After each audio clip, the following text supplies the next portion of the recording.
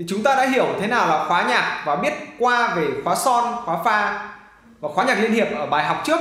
Nhưng mà giờ bạn cũng đã biết về nốt đô giữa, vì thế tôi có thể nói nhiều hơn về hai cái khóa này. Thứ nhất là khóa son, thì như bạn đã biết khóa son phụ trách các cái nốt cao. Thì nghe vậy thôi thì vẫn thấy mù mờ quá. Thế nào là nốt cao? Đây có phải nốt cao không? Đây có nghe hơi cao nhưng mà đây vẫn cao hơn, còn đây vẫn cao hơn nữa, đây vẫn cao hơn nữa, thì đâu là nốt cao? Vì vậy bây giờ bạn hãy nhìn lên đàn piano và hãy tìm nốt đô 4. Nốt đô 4 trên đàn piano của tôi là đây. Thì người ta chọn nốt đô 4 làm điểm mốc, và tính từ nốt đô 4 đổ lên thì gọi là cái nhóm nốt cao. Nếu là guitar cổ điển, violon, sáo là các cái nhạc cụ mà bạn chơi thì thật may mắn. Nếu không có gì bất thường thì cả đời bạn chỉ loanh quanh với cả khóa son mà thôi. Dân guitar, nhất là dân chơi metal, thì đôi khi sẽ phải dùng tới khóa pha trong trường hợp chơi đàn 8 giây hoặc là 9 giây như ban nhạc Meshuggah hoặc là Periphery. Và tại sao lại là khóa son? Đơn giản là vì ký hiệu của nó cũng giống như chữ G cách điệu. Khóa son đặt trên dòng kẻ thứ hai, chính vì thế nốt son cũng nằm ở dòng kẻ đó. Vậy các cái nốt nhạc biểu diễn trên khóa son như thế nào? Các bạn có thể nhìn thấy trên hình, đấy là vị trí các cái nốt nhạc khi biểu diễn trên khóa son. Nhìn thật sự là rối mắt và khó nhớ. Tôi hiểu, bởi vì tôi cũng từng như thế, và đến bây giờ tôi vẫn thế, xin thú thật.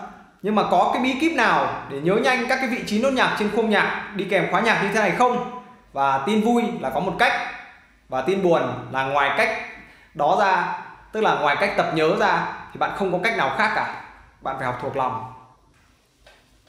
Khóa pha, ngược lại với khóa son, khóa pha phụ trách các cái nốt trầm.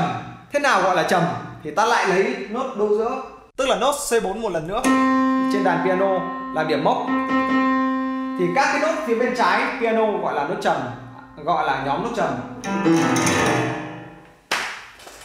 Người ta gọi là khóa pha vì nhìn nó giống chữ F cách điệu. Thực tình thì tôi cũng không hiểu người ta tưởng tượng như thế nào mà lại có thể hình dung ra đó là chữ F. Nhưng thôi, thì đấy là cái việc của các cái bậc thánh nhân. Thì các cái bậc thánh nhân đã nói thế thì chúng ta cứ theo là được. Khóa pha đặt tại dòng kẻ thứ tư, và vì thế nốt pha cũng nằm trên dòng kẻ đó. Cách biểu diễn các nốt nhạc trên khóa pha thì khác với khóa son.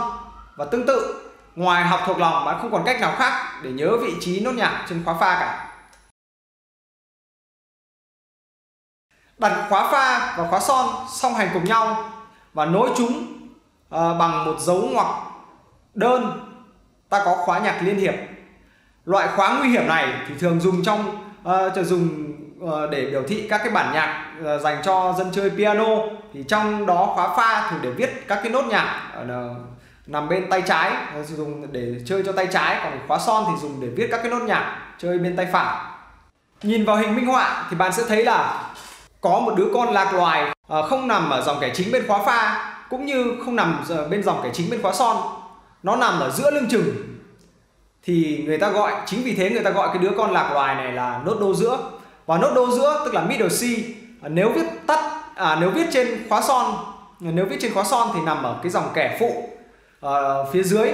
Còn nếu viết trên khóa pha thì nó nằm ở dòng kẻ phụ phía trên.